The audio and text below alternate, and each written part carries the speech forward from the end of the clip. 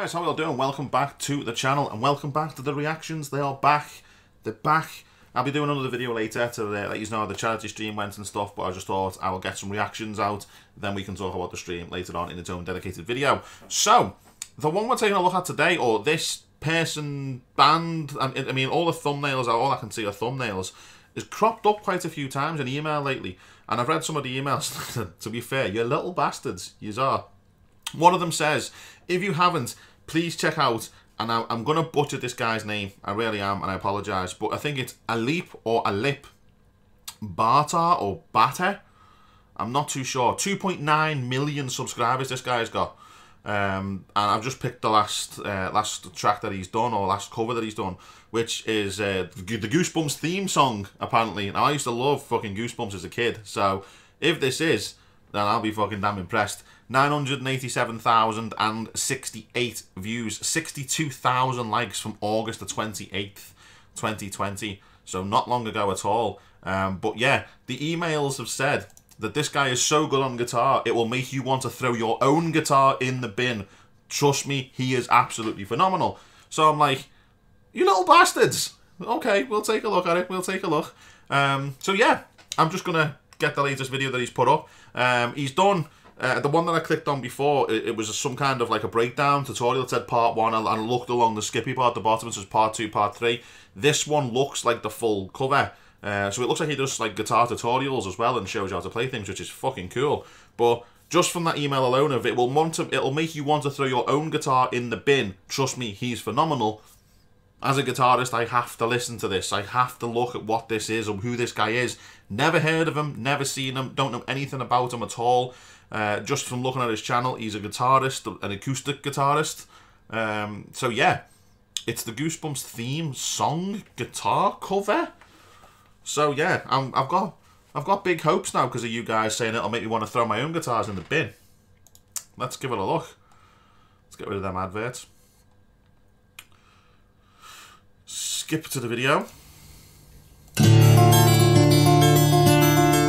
Finger picking.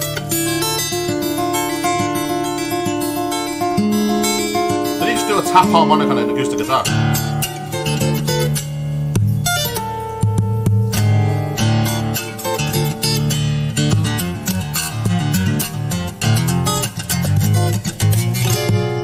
Wow.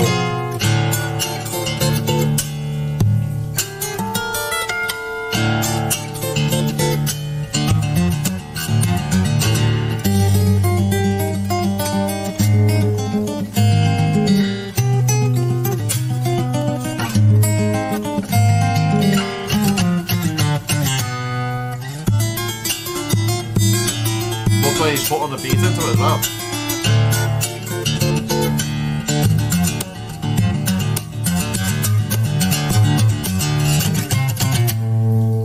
Interesting tuning as well. That ain't standard tuning, that.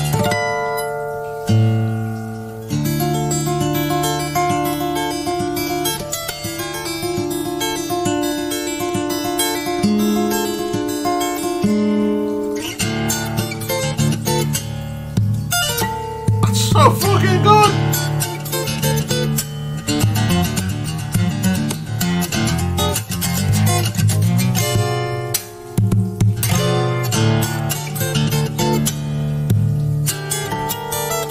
Ah, them harmonics.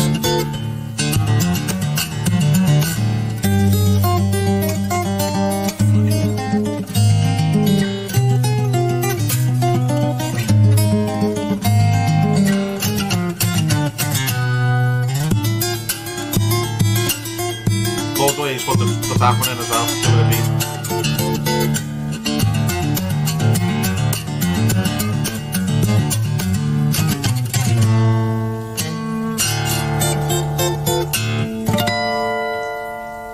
How was he there? That's just fucking phenomenal, man.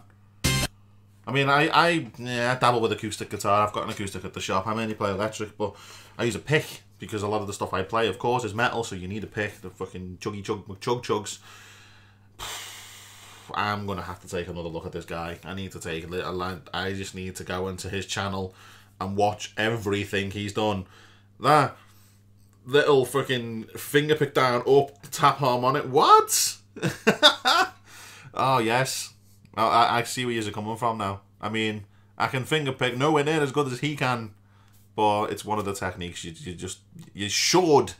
They say you should learn to play acoustic guitar finger picking first, especially if you're going to go down the route of like Spanish style stuff and all that kind of shit, classical guitar and stuff. They tell you to learn to finger pick. It's annoying as fuck. I just prefer an actual pick. But the guy's got skills. I think that was a traditional acoustic as well. It was mic'd up. Obviously, it's got to be. I don't think it was an electroacoustic, but it was mic'd up so that you could hear it. Tuning was very interesting. That was not standard. It was definitely not standard. It almost sounded like people are going to be like, this is wrong. His top E, which I always call the top E. People always call it the thinner E, the bottom on the top E. The top E string, the thicker one, almost sounded as if that and what would be the A tune string if it was in standard sounded like they were in the same tuning. Like he put them both to either an E or both to an A or something like that. But interesting. He could have been string skipping and making them have that sort of vibration-y sound to it, but definitely not standard tuning, that's for sure. Maybe a half step down.